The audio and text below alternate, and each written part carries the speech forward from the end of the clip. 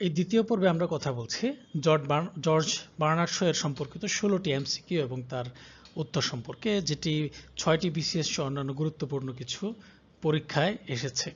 তো আমরা সরাসরি চলে যাই আজকের এমসিকিউ এবং সেগুলোর উত্তরে।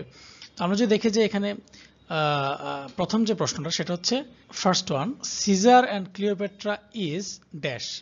তো এটা 44তম বিসিএস 12তম পুলিশ দুর্নীতি দমন ব্যুরোর পরিদর্শক 92 এগুলোতে এসছে। তো এটার উত্তরটা কি হবে?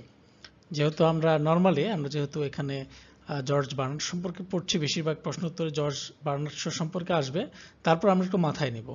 তো সেটা হবে C number, a play by Bernard show. তারপরের প্রশ্ন যদি আমরা দেখি যে who is the author of man and Superman. তো এটাও কিন্তু 38তম বিসিএস এ এসছে, তো এটাও হবে এ নাম্বার, জর্জ বার্নার্ড শো।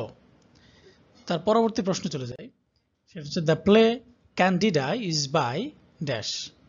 সেটা হচ্ছে C number, George Bernard show, বা তার সংক্ষেপ নাম হচ্ছে জিবি শো। তারপরের স্লাইডে যদি যাই, তো the play arms and the man is written by, আমরা প্রথম পর্বে এটা নিয়ে আলোচনা করেছিলাম, আর্মস অ্যান্ড দ্য ম্যান এটা কি সম্পর্কে, এটার থিমটা কি। তো বলছে যে এটা কার দ্বারা লেখা হয়েছে, আমরা জানি এটা সি নাম্বার, অর্থাৎ জর্জ বার্নার্ড শো এটি লিখেছেন। এর পরবর্তী প্রশ্ন যে যাই, who is the greatest modern English dramatist. আমরা বারবার বলছিলাম যে যদি বলা হয় যে মডার্ন ইংলিশ ড্রামাটিস্টকে, এই জিনিসটা যদি আসে তাহলে কিন্তু আমাদেরকে যেই উত্তরটা করতে হবে সেটা হচ্ছে জর্জ বার্নার্ড শো, অর্থাৎ বি। এখানে মাথায় রাখার মতো বিষয় হচ্ছে মডার্ন ইংলিশ ড্রামাটিস্ট হিসেবে সবচেয়ে বিখ্যাত হয়ে আছেন এই জর্জ বার্নার্ড শো। তারপরের প্রশ্ন যদি যাই, হু of the following is not a novelist.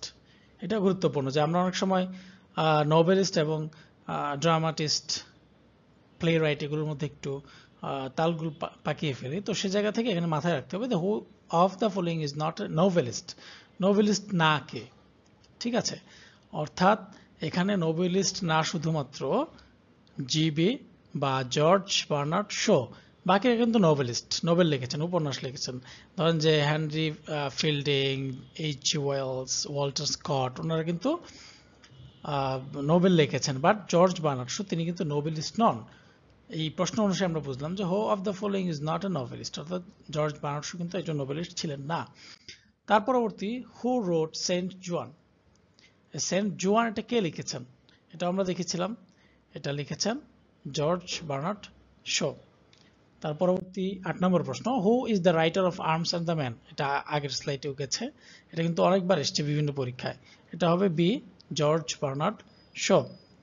তারপরে দেখি, হু ওয়াজ অ্যান আইরিশ ড্রামাটিস্ট। আমি প্রথম পর্বে আলোচনায় তার পরিচয় দিতে গিয়ে বলেছিলাম জর্জ বার্নার্ড শো যে তিনি আয়ারল্যান্ডে জন্মগ্রহণ করেছিলেন। সুতরাং এটা বিভিন্নভাবে প্রশ্নে আসতে পারে, যেমন এখানে আসছে যে হু ওয়াজ অ্যান আইরিশ ড্রামাটিস্ট, অথবা আইন বিচার ও সংসদ বিষয়ক মন্ত্রণালয়ের পরীক্ষা আসছে যে হু among the following is a dramatist. এই দুইটা জিনিস কিন্তু একটা সমন্বয় করে এখানে যদি আমরা উত্তর করি তাহলে এটা আসবে George Bernard show, 1 number, George Bernard show.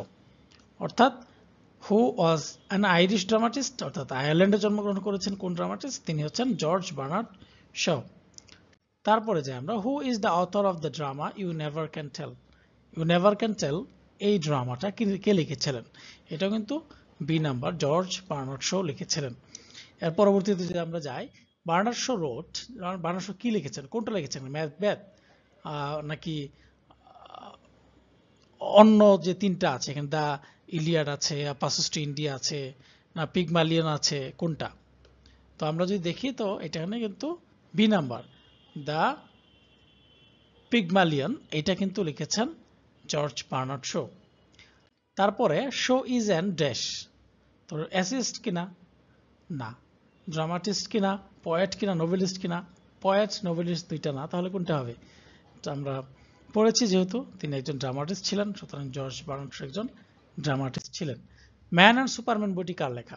এটা আবারও আসলো, ম্যান অ্যান্ড সুপারম্যান বইটি কার লেখা? এটা কিন্তু শ্রম ও কর্মসংস্থান মন্ত্রণালয়ের চাকরির পরীক্ষায় আসছিল মেডিকেল অফিসারের। এটা George Bernard show, man and Superman, এটা লেখা কার? George Bernard show. 14 number, George Bernard show is dash. এটা কিন্তু মানে বিভিন্নভাবে আসছে, বিভিন্নভাবে আসায় modern painter, historian, film maker, না কোনটা, প্লে রাইট, একজন প্লে রাইট ছিলেন তিনি।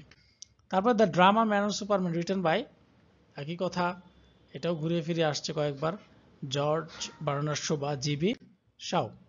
Which of the author, which is the author of the drama zone of arc. Zone of arc এটার কে লিখেছেন, তো এটাও কিন্তু George Bernard show, George Bernard show লিখেছেন।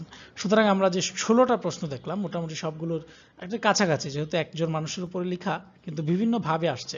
বিশেষ করে জর্জ বার্নার্ড শোর সাহিত্যের কোন সাহিত্যগুলো উনি রচনা করেছেন সেটা আসছে, এবং তার ব্যক্তি জীবনে তিনি কোথাকার ছিলেন, তিনি ব্যক্তি জীবনে আর কি করেছেন, অথবা তিনি কোন যুগের কবি ছিলেন, কোন যুগের সাহিত্যিক ছিলেন, এই বিষয়গুলো কিন্তু আমাদের পরীক্ষার মধ্যে আসে। সুতরাং এগুলো আমরা যে মাথায় রেখে পড়তে পারি তাহলে আশা করছি যে জর্জ বার্নার্ড শো এর উপরে যদি কোনো প্রশ্ন আসে পরীক্ষায় তাহলে আমরা সহজে উত্তর করতে পারবো। সবাইকে অসংখ্য ধন্যবাদ। আমাদের দুটি পর্ব যারা একসাথে দেখেননি তারা আশা করছি দেখে নেবেন। জর্জ বার্নার্ড শোর প্রথম পর্ব সেটা হচ্ছে জর্জ বার্নার্ড শোর জীবন এবং তার সাহিত্য নিয়ে। দ্বিতীয় পর্বে আমরা জর্জ বার্নার্ড শোর উপরে আসা 16টি এমসিকিউ নিয়ে আলোচনা করেছি। সবাইকে ধন্যবাদ। আজকের মতো তাহলে বিদায় নিচ্ছি। আসসালামু আলাইকুম ওয়া রাহমাতুল্লাহি ওয়া বারাকাতুহু।